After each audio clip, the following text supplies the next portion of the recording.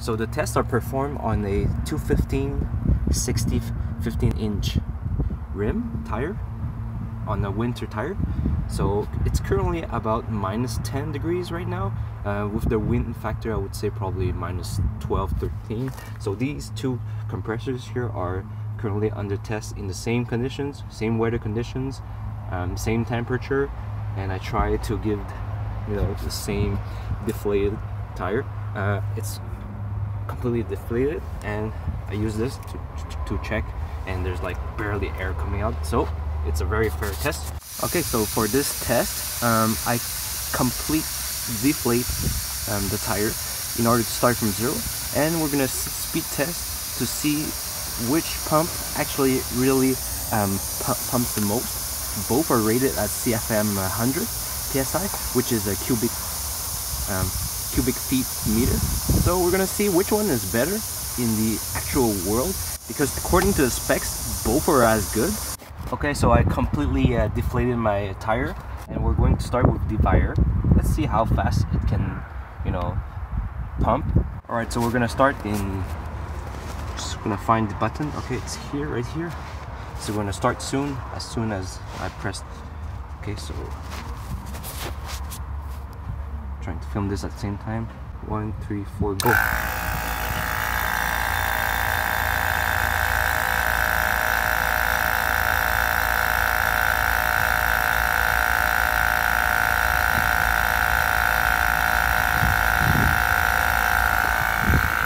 So far so good. That's 1 minute, and the tire, as you can see, it's already pretty quickly gaining PSI.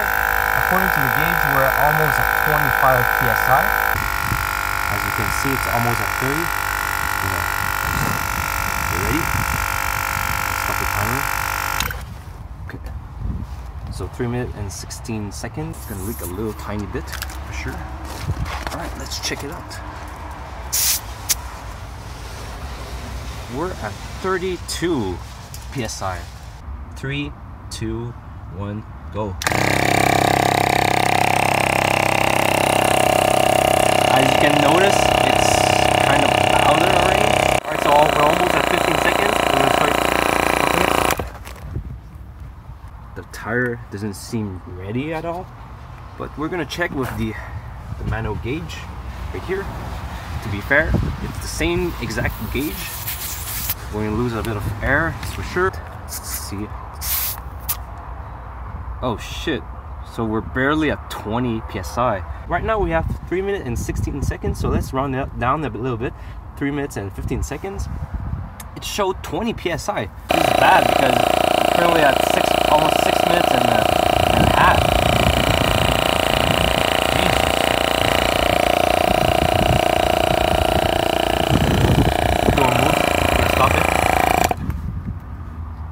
So we're at 6 minutes 48 seconds. Let's just say 6 minutes and a half. Gonna remove this. All right, so we have 34. Not bad. Viair 70P. We're just gonna, and this one is the MotoMaster. This one used to be 80 bucks, but it's currently, they kind of lowered the price to $69.99. I think they realized how bad this were. I don't know. What I like about this one, MotoMaster, is it has a LED light, which is kind of useful in the dark. As you can see, the plastic is like ABS plastic, much higher quality. And as for this one, you know, it's like cheap plasticky. Both are ABS, sorry, but this one isn't like shiny, and this one is very shiny. Probably a similar design, but this one has a bigger one. I don't know. The construction body, this one is kind of aluminum metal, and this one, it's plastic again. And as you can see, this one, I kind of broke one of the 4 feet because it's all in plastic, completely plastic.